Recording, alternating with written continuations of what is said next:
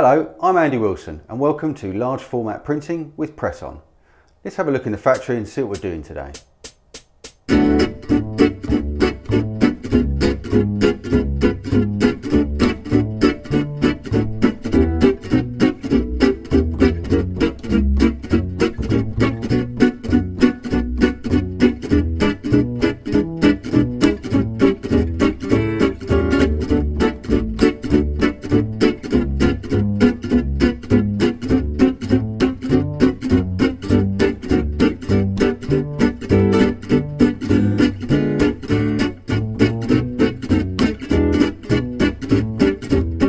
Today we're going to be looking at the HP Latex R series printer. We're going to be printing some aluminium composite material, an exciting new product from Multi-Panel. Okay, so what's so exciting about an aluminium composite material, I hear you ask? This is a new product from Multi-Panel, specifically designed for the HP Latex printer.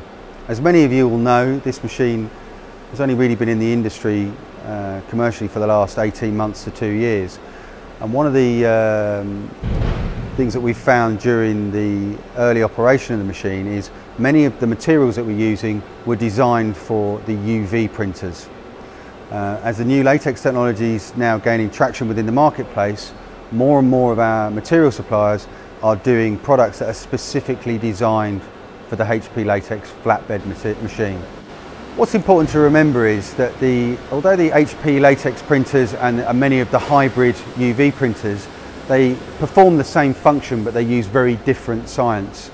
The science of getting the ink to adhere to the panel with a UV printer, UV printers predominantly use UV light to cure the ink. The latex printers use heat to cure the ink because they are water-based. This panel that we're looking at here from Multi-Panel has a coating specifically designed to take the latex ink. So the latex ink is very robust when it's adhering to this particular painted coating. We'll show you this panel going through the machine now. We're going to be printing some boards for a client who has a particular interesting application, and we'll be talking about how it works with their environmental policy.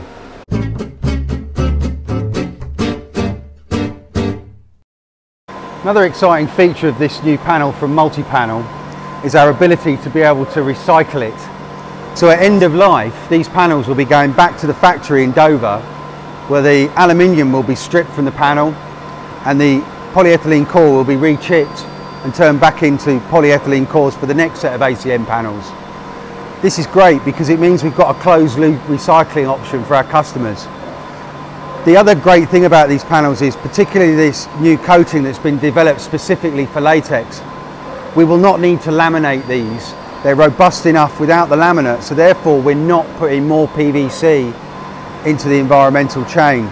So whereas previously we might have to use an environmentally unfriendly PVC laminate, these panels will be laminate free, which also makes recycling them a lot easier.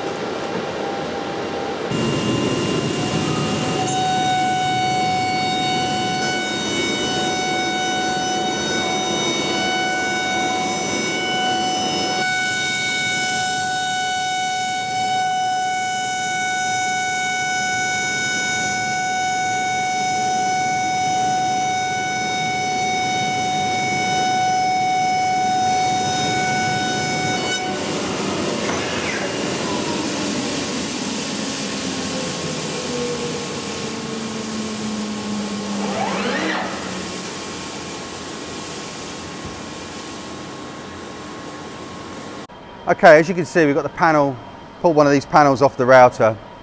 One of the great things that we found with printing latex ink direct to substrate, particularly on materials that we're routing out, is the ink's so thin we can cut through the bleed. This isn't a great example of that because obviously the colour here is just a very light grey colour, but we can cut straight through the bleed and we don't get any chipping. One of the problems with printing with UV ink that we found was if we cut directly to the bleed, then you'd get a chipping of the ink on the outside here. Latex ink, you just don't get that. Another great feature of the latex ink is if you just run your finger over it, you can't even feel the inks there. So if we were to laminate this, for example, I don't know, if we were to put an anti-graffiti laminate or something over the top of this, you wouldn't get those rises that you often see in the laminate and sometimes a white edge after you've finished it. So this is, as I say, a panel that's going to be recycled at end of life, so there are no PVC laminates going on this particular panel. So I think you'll agree, great result. Time to take your seat.